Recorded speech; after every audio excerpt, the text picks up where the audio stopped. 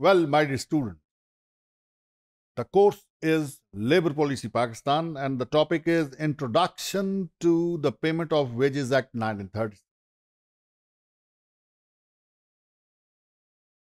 The Payment of Wages Act 1936 क्यों बनाया गया, इसके पीछे रीजंस क्या थी, आइए उसको देखते हैं।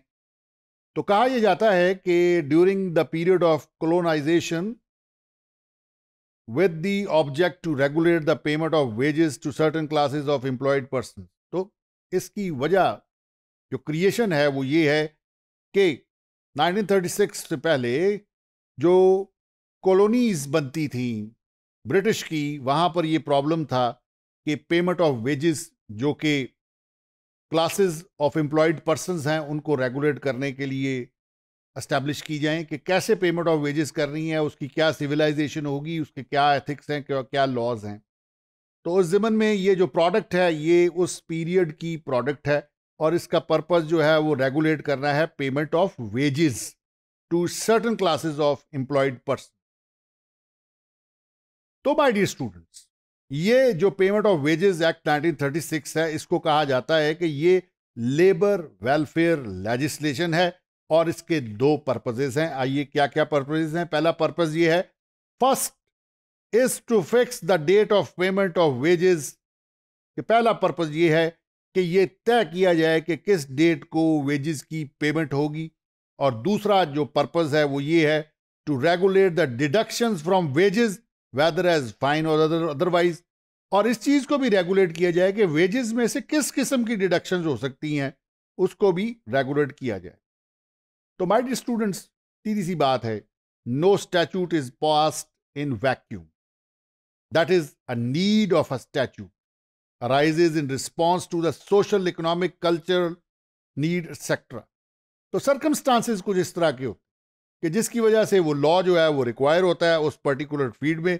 So my dear students, in order to address these circumstances, the state enacted this law to remedy the mischief which is being caused।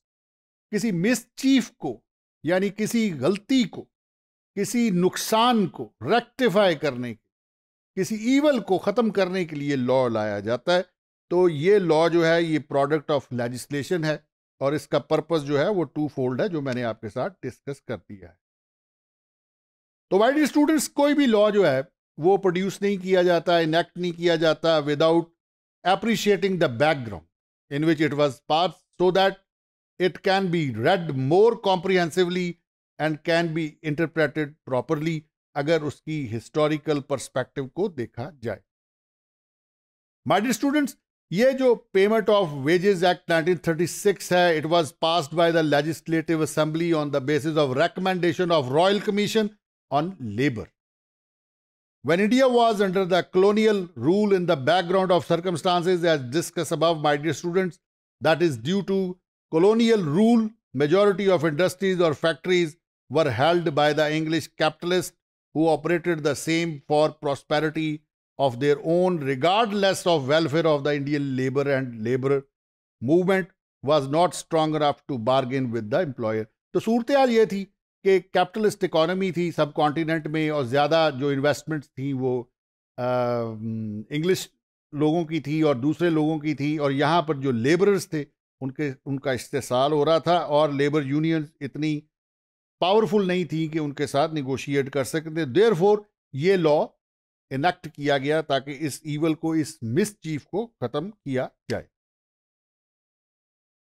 तो my dear students, you would be enlightened to know that the act was passed to ensure that the deductions from the wages are proper, that is, for the valid reasons communicated to the worker well in advance, that to only that much which is proportional and prompt, as well regular payment of wages to the worker.